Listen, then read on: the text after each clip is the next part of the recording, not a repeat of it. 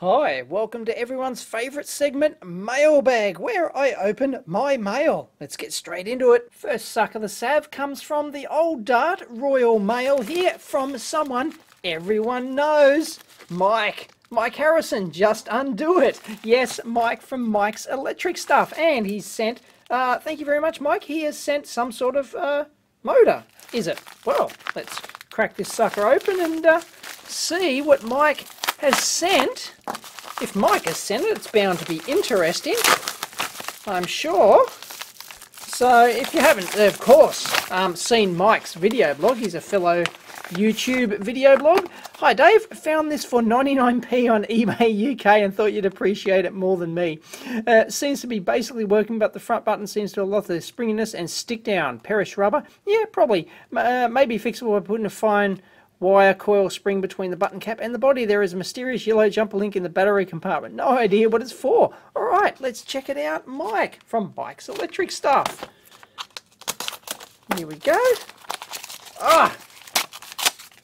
It's not a motor, it's a, oh look, oh yes, the Hioki Calc High Tester. Oh, 99p, what a score, Mike, brilliant. Thank you very much. This was on the forum some time back. If you don't know what this is, folks, it is a combination calculator and multimeter. Two of my great loves. I love calculators, and this is like the world's, I think, the world's only combination multimeter and calculator. And you might know the name Hioki. They're a Japanese company, and they've does it work? No, it doesn't work. Oh. Hasn't got a battery. Anyway, we'll find out. But yeah, combination multimeter. There we go. Positive and negative input. Not very robust at all. I mean, that's it's pretty creaky. I don't really, you know, I don't get a good feel for it. But this is, I believe, from the late 80s. I think I'll have to double check this. 200 millivolts DC to 1000 volts. Pretty typical. 2 volts doesn't have millivolts AC, unfortunately. Current, yeah, not much. There's no high current stuff in this. It's only 20 milliamps, 200, no microamps, and 200 ohms to 2 meg, and low power ohms as well, which you don't get these days. It's got the low power button, yeah, low power ohms, there it is. For those not familiar, the low power ohms function basically limits the test voltage in the ohms function so it doesn't turn on any diode junctions. This was very common back in the day. You know, the 1980s vintage multimeters, a lot of them had this low power ohms thing, but it doesn't seem to be very common today at all. So there you go.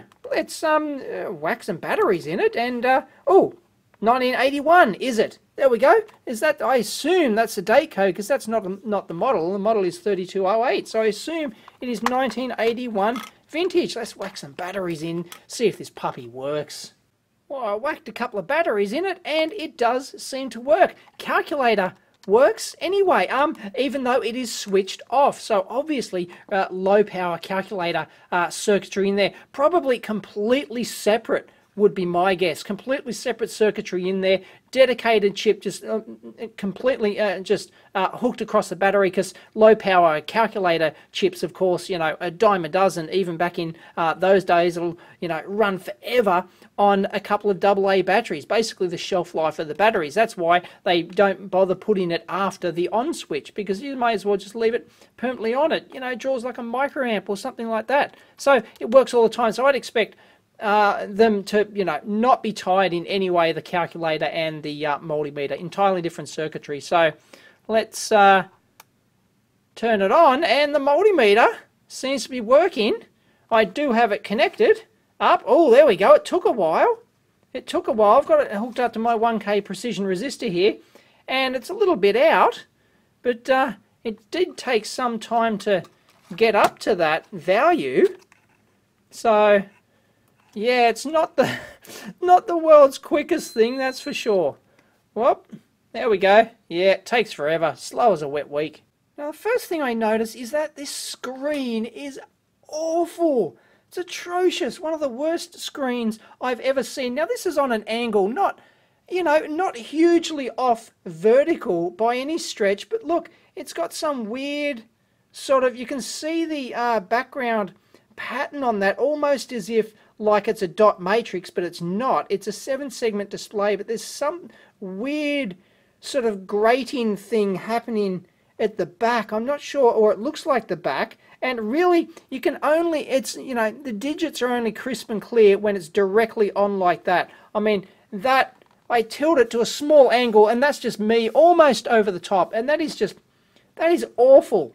And it just gets, you know, it's just horrible. I don't know what type of LCD that is. And you tilt it in the other direction, and it's not a huge amount better either. Well, it certainly is. Well, flake. Oh, look, I lay the thing down on the table and I'm getting 350 ohms, and I just tilt it up like that and it goes to a K. So there's something horrible going on inside this sucker. Oh my goodness. Anyway, as far as the calculator functions are concerned here, it's not entirely fully featured. There's no engineering mode, for example, but you know, it's got all the basic trig functions. It's even got rectangular to polar, polar to rectangular conversion. You know, what else? Dedicated 1 on X button, dedicated square root, dedicated register exchange key. I like that. So, you know, it works. You know, it's a reasonably useful scientific calculator, but yeah, I don't know, the whole concept is just, it's just dicky. You need the right tool for the job. And it does have a continuity buzzer. Of course, absolutely horrible. But it is at least a latch-in type. And once again, that tilting thing, 0.3 volts in this 9-volt battery, which I think is dead. And there we go, 7.07 when I tilt it. You gotta be kidding me. But in any case, that is actually within spec, so it does actually work. What has it got, a tilt switch in this thing or something? And there's only one thing left to do, crack this sucker open. We may have to take the batteries out as well. Yeah, there was talk about this calculator on the forum, and people posted links to it, and that was, I don't know, maybe 6 months ago, and I did try to get one on eBay, but I think they were not available at the time. Ta-da! There we go. We're in like Flynn. Well, it looks like we're going to have mostly through-hole construction on here, although I expect the calculator part to have a quad flat pack or a chip on board. Probably under, I don't know whether or not it's under the LCD, probably on the bottom side of this board. We'll have to take it off. Curiously, look, there's a copper shielding tape just like on the battery. Why do they need that? I'm not sure what they're doing. They've got the negative from the battery over here coming over and connecting to that, and presumably something connected on the other side there, but I don't know. That's, you know, got no idea why. It's a spark gap between the inputs there, so that's, you know, a modicum of input protection, I guess. I wouldn't expect to find much else in this. I don't think this is going to be a hugely rugged multimeter, that's for sure. Check out those segments. Obviously, the LCD has degraded massively over time. You can see the shadow on the bottom part of that, but that is just awful. There's something gone horribly wrong with the liquid crystal in this stuff, and it's just faded out. If anyone knows what the failure mechanism is there, please let us know, because that is horrible. I haven't seen anything that bad in forever, I think. Look, side on, you know, it's not too bad, but you can see it just faded out. That is awful.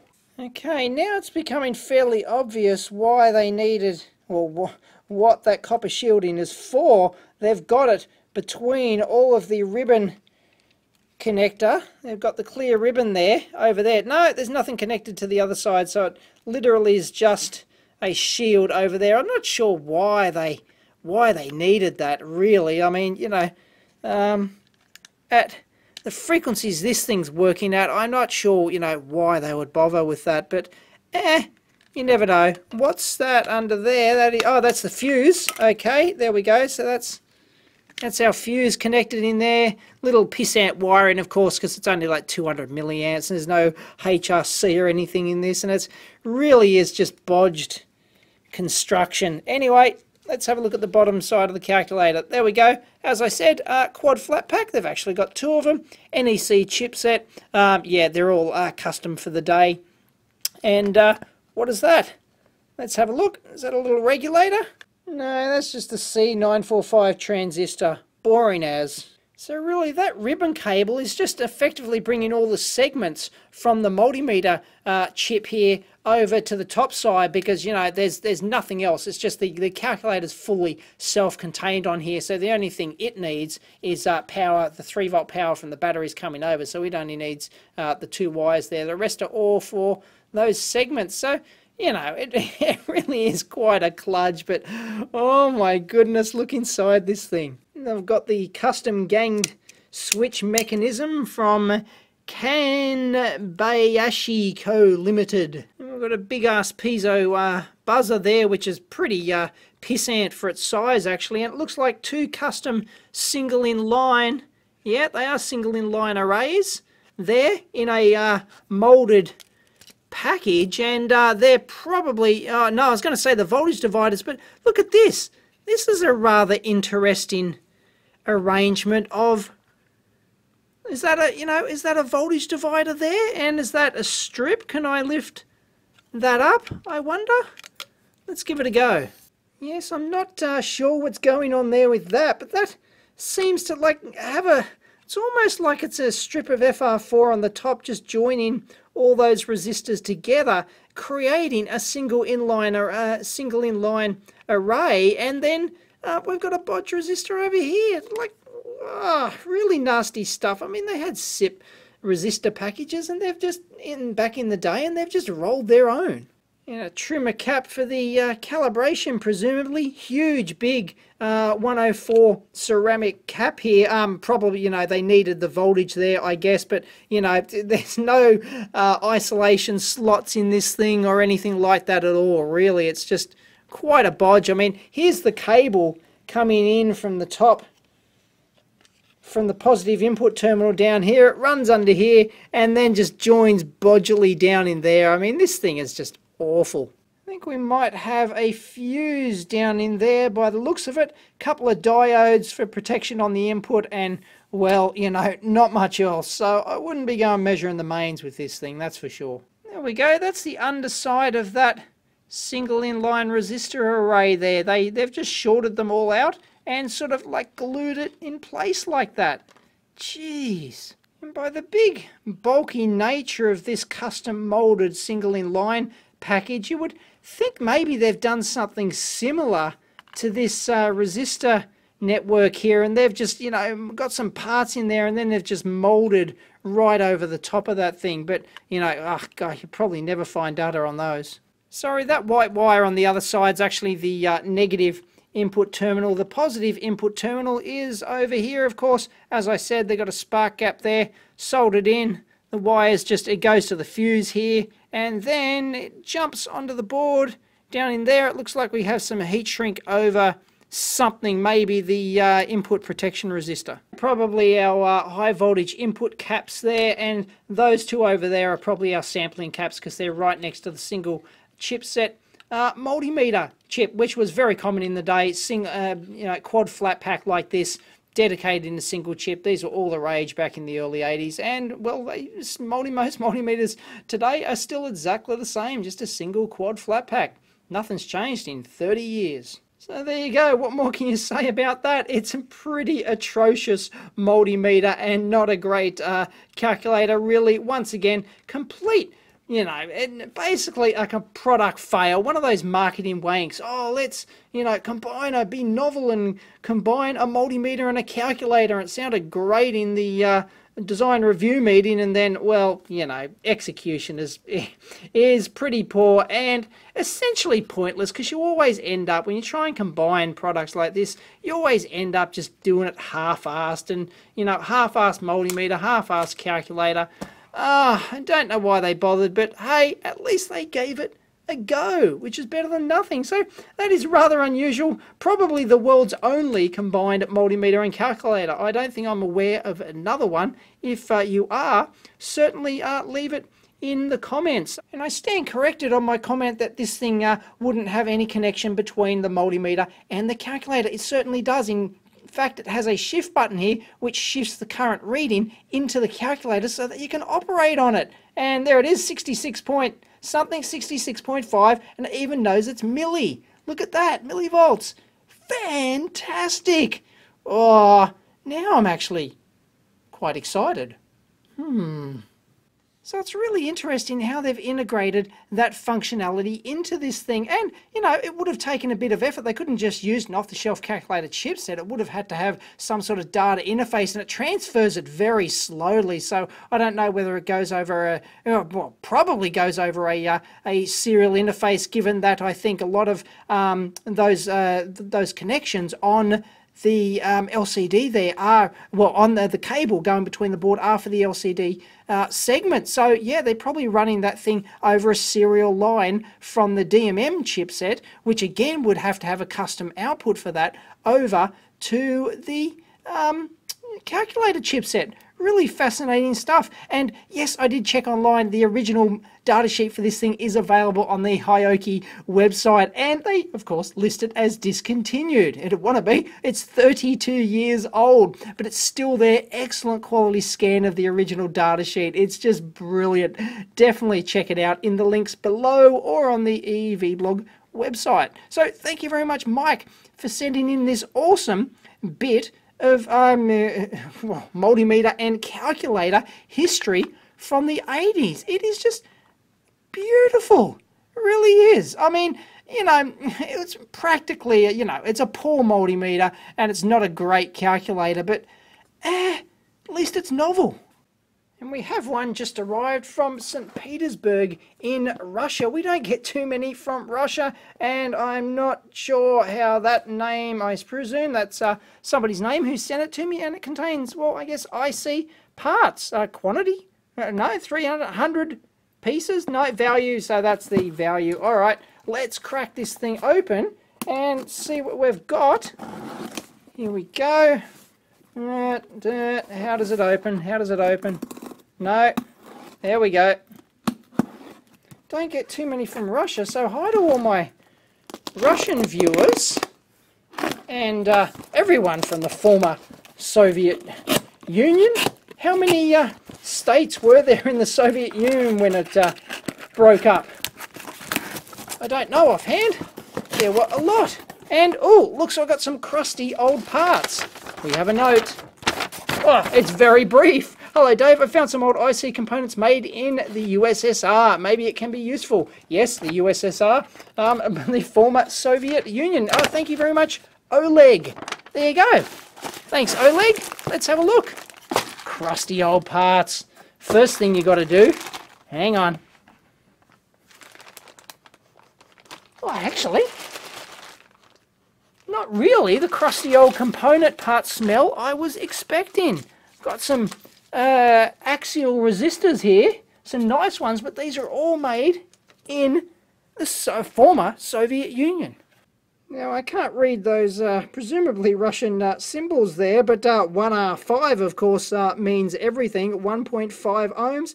I presume that's the brand trademark. So if my Russian or Soviet, former Soviet Union friends know who the manufacturer is, please let us know.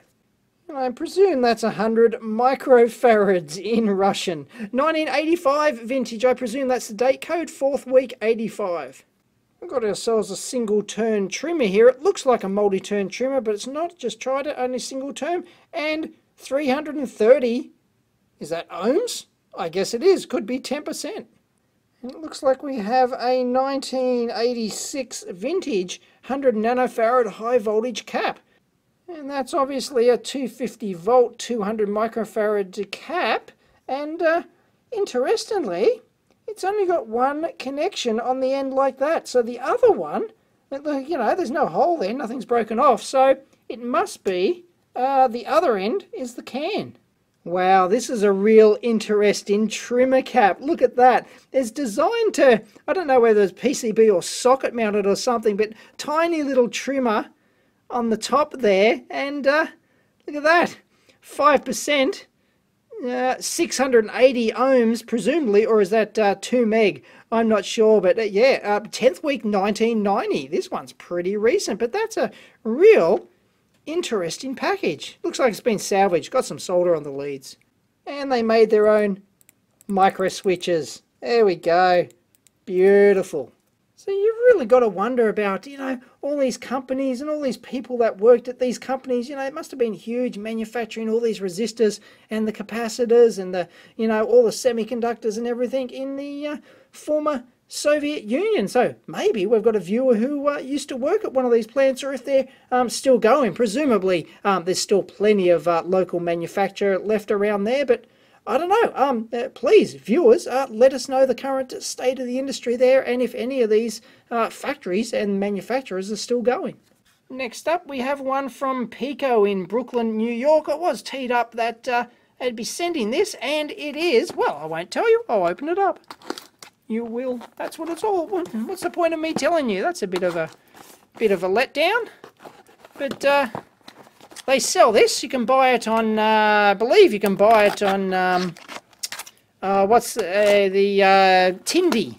Tindy. Anyway, let's have a look. And this will come in handy very shortly. In fact, this week, it's the Pico. It's a solder paste dispenser. It's a Pico paste pressed. And basically what you do is you put the syringe in here and it dispenses a set amount of solder paste. Looks like a really nice bit of kit.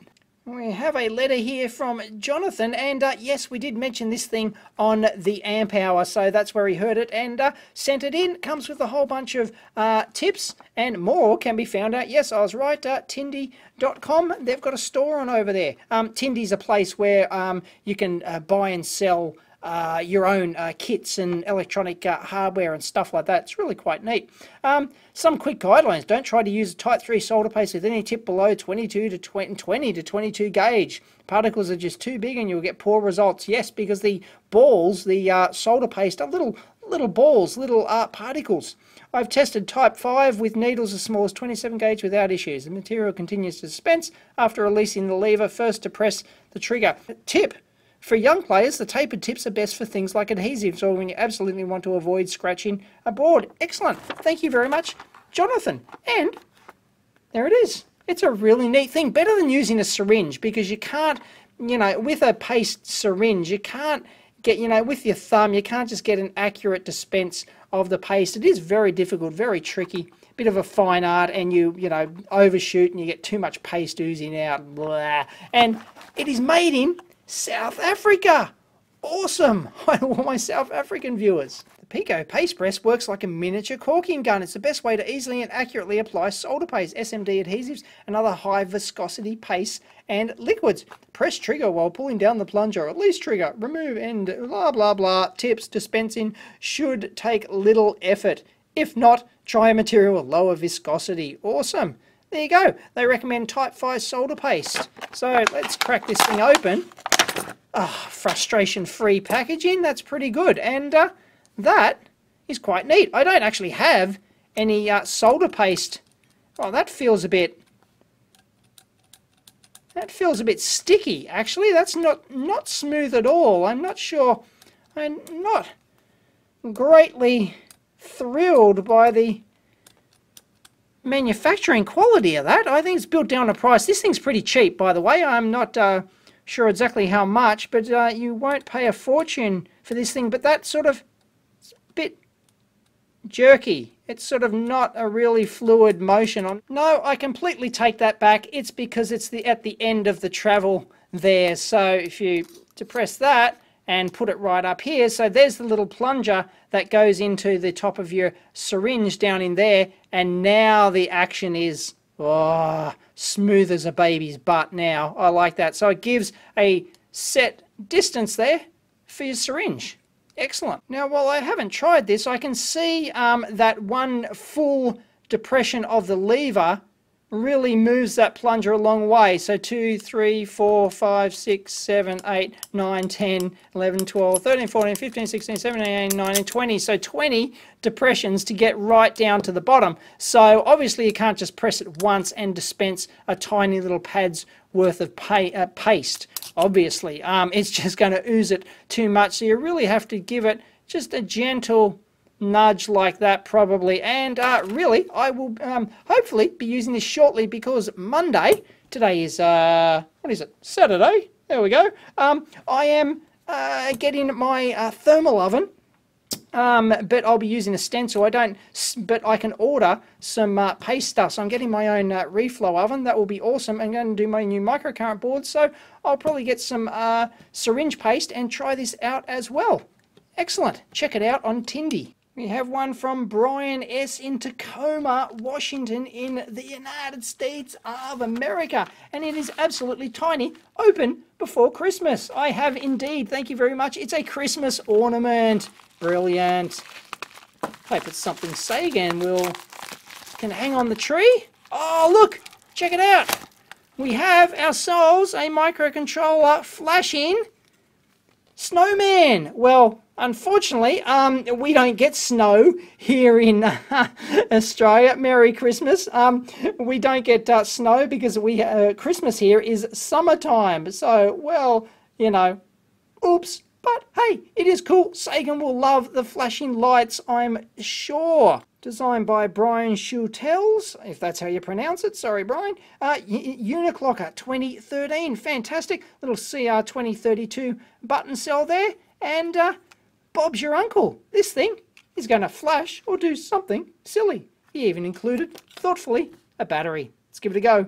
One little thing I immediately noticed, when you slide the battery in here, there's the LEDs exposed around here, the pads, and could potentially short out when you slip that battery in, although it is one of those, looks like it's, you know, a decent height one, so you can actually get it in an angle and slightly avoid that. But anyway, trap for young players, it's flashing. Oh, Sagan's going to love this. Is that the only pattern? No, I assume it changed. Yeah, it's going to change. Brilliant. There you go. I think I just cycled through. Fantastic. And yes, it is open source hardware, and the bloody PCB manufacturers left their manufacturing mark on the board. Urgh. And Brian's been watching my videos, and the stuff he learned from my videos, he's done this board, so awesome. And it's also available on Tindy.com that he learned about on the mailbag segment as well. It's got an AT Tiny 45 micro, 5 I/O pins, so he Charlie Plex the IOs to get 20 individually addressable LEDs. Designed the board to be end user assemblable with through-hole LEDs, or as this one, it comes assembled. I put surface mount LEDs on it, seem a bit more regular. They fit in the through-hole pads just fine. That's interesting. There's a JS2 connector on the back to allow it to be powered from 5-watt power supply when hung on a tree, because, yeah, I don't know, what are you going to get, you know, 10 hours of flashing out of it, probably, something like that. Hey, happy holidays, everyone. Yes, indeed, happy holidays. Thank you very much, Brian.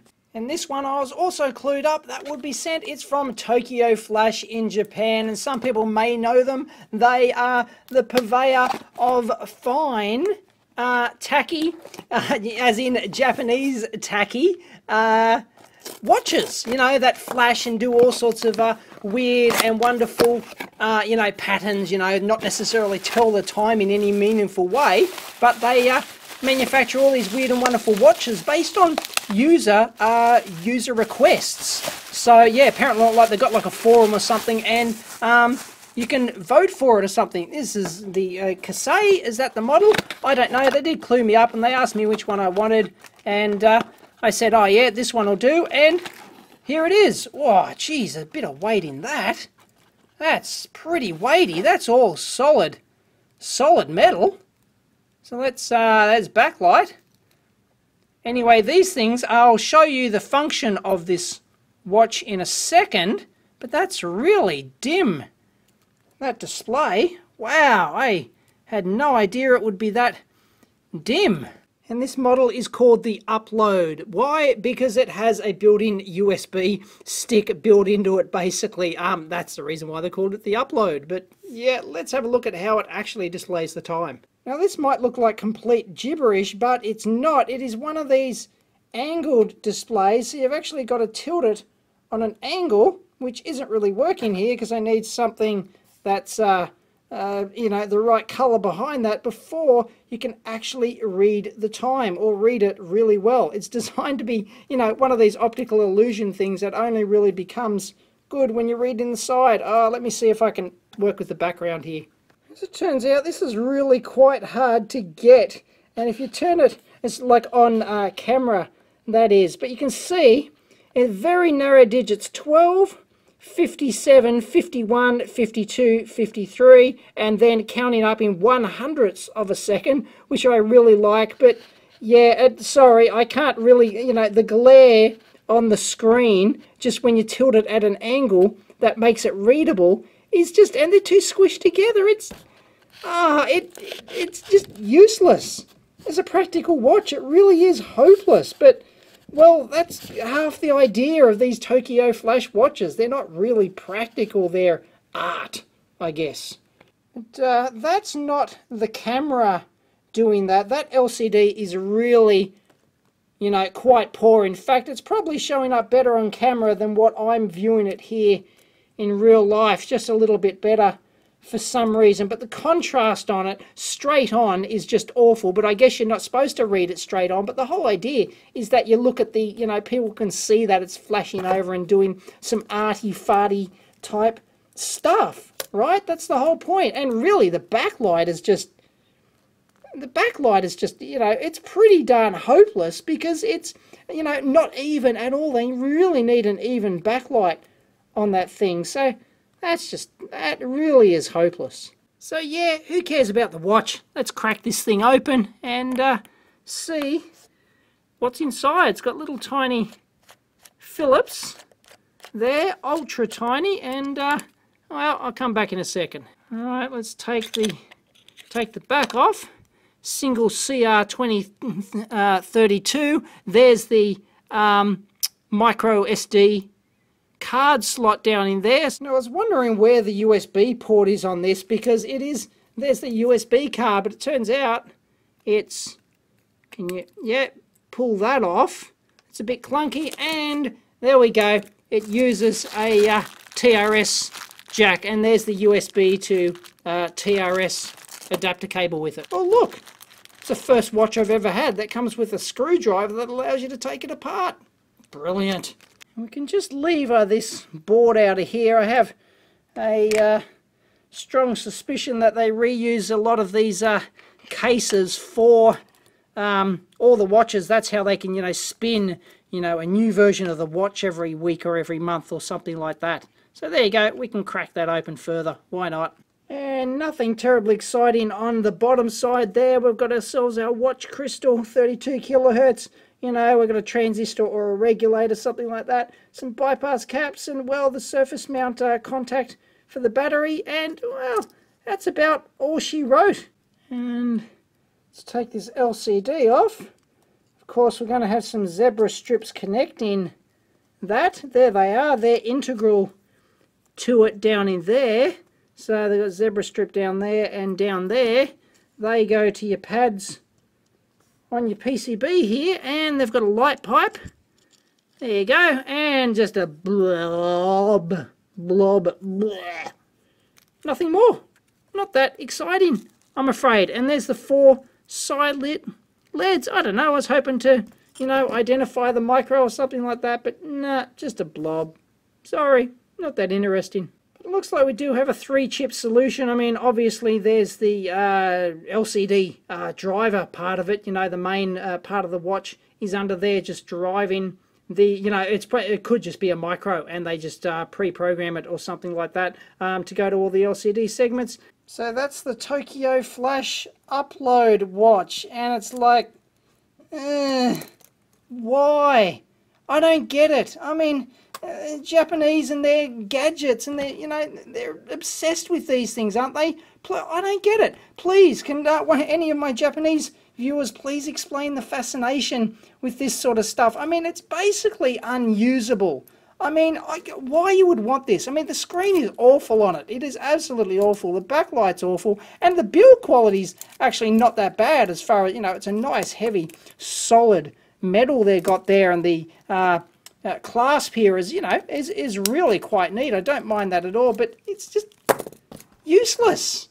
I don't get it. I don't know. Anyway, Tokyo Flash, I think, got the impression that I'm some sort of, you know, gadget review site or something like that, and they pestered me to take a look at one of these things, and sorry guys, I don't get it. Oops, and I forgot some postcards. I know people hate postcards, but hey, I like getting them. Ukrainian Carpathians, look at that.